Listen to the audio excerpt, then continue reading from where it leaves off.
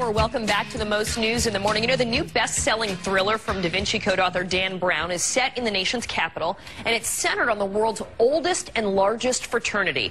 Dan Brown's The Lost Symbol has renewed interest in the Freemasons, and as Elaine Quijano tells us, it's a secret society that's still well represented in the halls of Congress. John and Kieran, for all the conspiracy theories about Freemasons, this much is true. They can still be found at the highest levels of American government. From the Capitol to the White House, Freemasons throughout history have freely roamed the halls of power in Washington.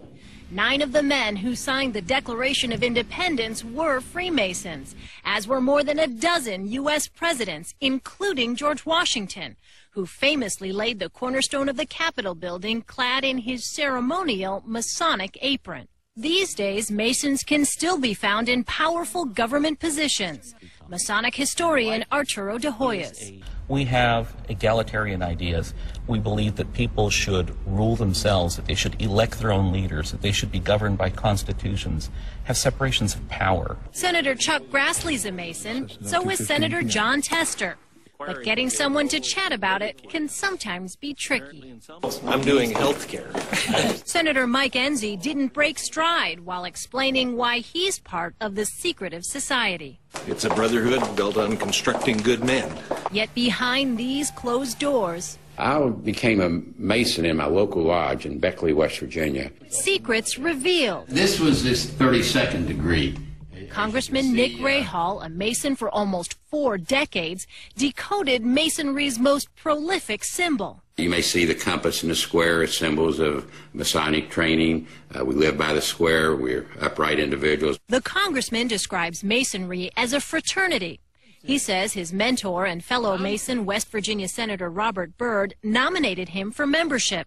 As a 33rd degree Mason, the highest level in the Scottish Rite of Freemasonry, Congressman Rahal acknowledges there are a lot of secrets and codes, but he says they're not sinister. So are you trying to rule the world? Well, let's say no. But if we were, would I tell you? No. Congressman Rahal says Freemasonry today is more of a social organization, and despite the prominent positions of some members, is not a forum to discuss power politics. John, Kieran? And if you believe that, I have a book to sell you. But it's true all over the dollar. You know, what you saw there was you saw the unfinished pyramid and the capstone. Now, you want to see something really great? Let's bring the camera over here to my computer.